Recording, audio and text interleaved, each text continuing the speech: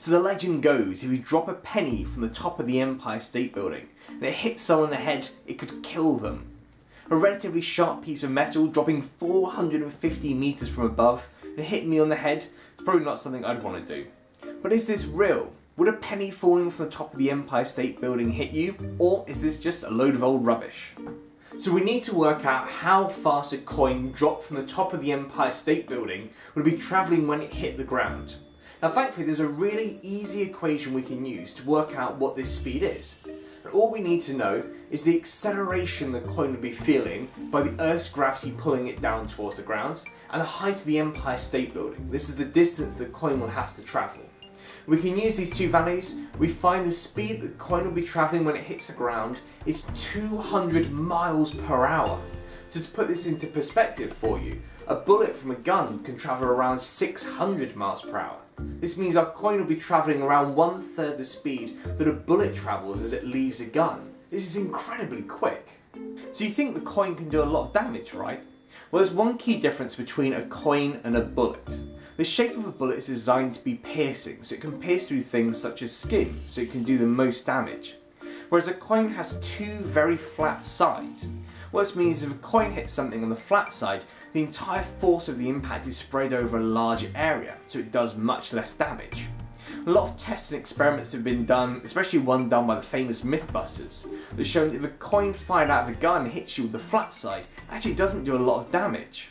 However, there is also the sharp edges on a coin, and if the sharp edge hits you, it can do a lot of damage. So coins can be rather dangerous. Well, actually there's still one thing that we haven't considered, and it's the most important thing of all, and this is the effect of air resistance. If you've ever skydived or seen a skydiver before, you probably realise you don't keep travelling faster and faster as you fall down towards the earth. At some point you reach a maximum speed when you stop accelerating, and this is something called terminal velocity. And all objects that fall through something that isn't a vacuum reach terminal velocity, so any object travelling through air or water, for example.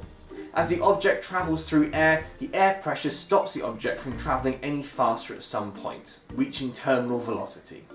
In terms of our coin, this air resistance force works against the force of gravity pulling the coin down. So what's the maximum speed, or the terminal velocity, that a coin falling down can reach? Well, actually it's only around 25 miles per hour. We compare that to the speed we calculated earlier with no air resistance, which was 200 miles per hour. This is only 1/8 of the speed. This assumes a normal air density resistance. What this means is that alongside some large buildings you can actually get an upwards air draft, and this would slow the coin down even more. In fact, it may even slow it down so much that it can make the coin float further away from where we initially dropped it. So is a coin travelling at 25 miles an hour going to hurt anyone? No, not really. A lot of people have done experiments of dropping coins from large heights and note it never seems to do much damage to anything it hits. Now, if you consider that humans can throw things around 50 miles per hour, this means we can throw a coin about twice as fast as it will get if we drop it from the top of the Empire State Building. Now, I'm not suggesting you throw coins at someone, but if you did and you hit someone with a coin, they'll probably note that it doesn't hurt that much. So could any object falling from the top of the Empire State Building hurt you? Well, theoretically, some things that are heavier or more aerodynamic could definitely do a lot more damage. A pen, for example, if falling straight down point first, would almost act like an arrow or like a bullet and could do some really serious damage. A bowling ball, on the other hand, is much heavier and could potentially reach much higher speeds, and it'd also have a much larger impact when it finally hit. Of course, why you'd have a bowling ball at the top of the Empire State Building, I'm not really sure. Of course, if you drop a coin from the top of the Empire State Building inside a vacuum, then you find that the coin managed to hit the ground at the full theoretical 200 miles per hour and would cause a lot of damage. If you could somehow recreate the entire experiment in a vacuum of space, you'd have a very different result than you do down here on Earth. So unless you build a giant vacuum tube, a coin dropped from the top of the Empire State Building won't kill you. In fact, it will barely hurt. Of course, people don't really like coins being dropped on them, so best not try it for yourself. Thank you very much for watching. Don't forget to check out the rest of my channel for some great scientific videos. Don't forget to like and subscribe, leave some comments below at the bottom of the video.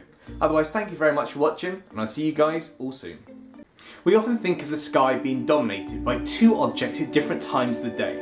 During the daytime we see the sun in the sky, and at night time we see the moon. You probably noticed that sometimes you can see the moon out during the daytime. So why is our idea that the moon and the sun are opposites, and that we can only see the moon during the night time wrong?